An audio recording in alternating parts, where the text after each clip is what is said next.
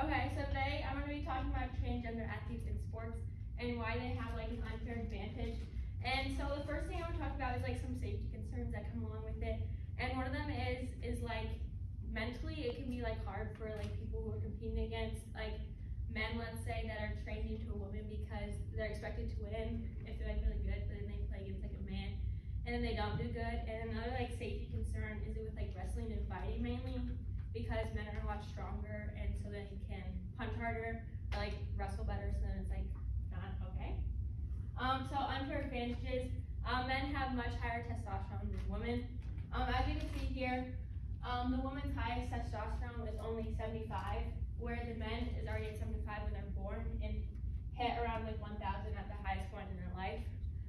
One person said for the first 2 years of starting hormone therapy, a trans woman is able to do 10 more push-ups and 16 more sit-ups than a regular woman. And over here they did a study and they have 100 female and male people and then 100 transgender men and women. And they could see how many push-ups and stuff they could do. And then we can see how when they start the hormone therapy, like the women in the push-ups, it starts to go down, but even after 2 years they're able to do more push-ups. And we can see with the men in the sit-ups that they actually start going up and are past the men and can do almost 10 more push-ups or sit-ups after that time. And then it says boys' testosterone levels are around 25 times those of a girl who went through puberty, giving them an athletic advantage of those who have not gone through male puberty. So one thing that has been said is maybe like allowing men to compete if they're changed to women before they hit this like 17 to 14 years, because then it's still pretty low. So some rules, it happens at all three levels: the elite level, state rules, and around us. So at the elite level, track and field, swimming, rugby, and UFC have all banned transgender people. And in track and field, we can look on this next slide real quick. Here is some data from the 2016 Rio Olympics. And the marathon, the men's gold medal beat the women's by like 16 minutes. And the girl would have placed 90th out of 155 instead of placing first in the women's. And then in swimming right here, the girl would have placed 26 out of 27 in the men and lost by 20 seconds. And then the 10,000 meter run is a big difference.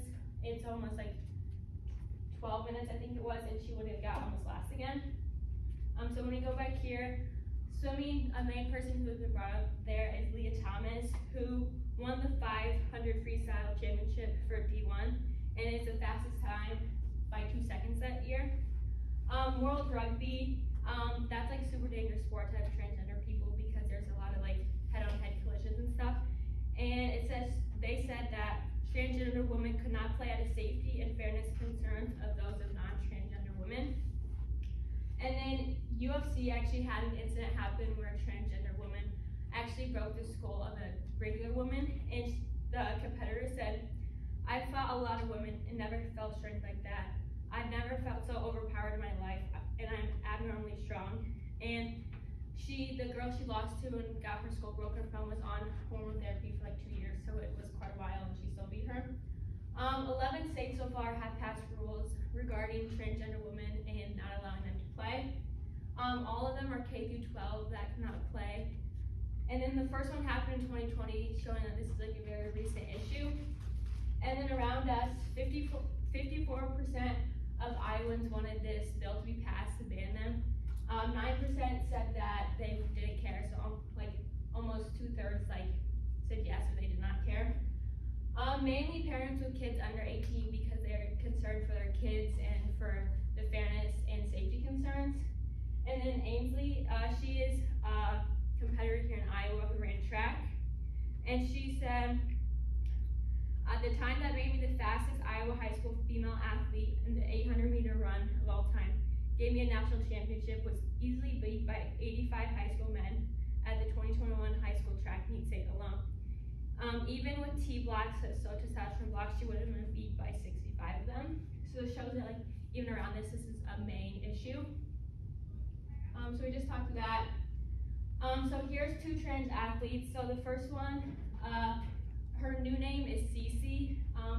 She competed as a man for 3 years year. So her freshman, sophomore, and junior year, she was a man, and that was in the D3 level, and she was like 75 percentiles, like pretty bad. And then when she became a girl, she won the D2 400 hurdles by 2 seconds. And her time actually got better when she went from a man to a woman somehow. They're not sure about that. And when she was in the men, she placed 200th out of 390. The next one is Veronica Ivy. She's a cyclist, and she competed at the UCI Master World Championship for age 35 to 44 and won by 15 minutes. And the day before that, she won in the 200 sprint, and so she's an all-around great athlete, but her time again got better from when she went to male to female. And then one of the competitors against Veronica said, "Why do I have to compete against a male body? It's outright completely unfair to me and my teammates." So some solutions to this issue is create like a 3rd/4th division. So they could, if they did 4 divisions, they could do a transgender man and transgender woman, or they could do 3 divisions, just like transgender in general.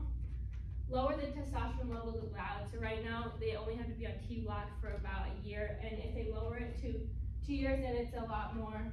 As you can see, even before that drops it by 31%, which is a lot. And then the last one is talk to your government officials. This is what you can do.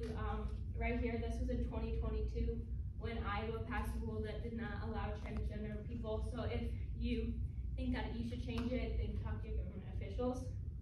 And then thank you, and then my citation.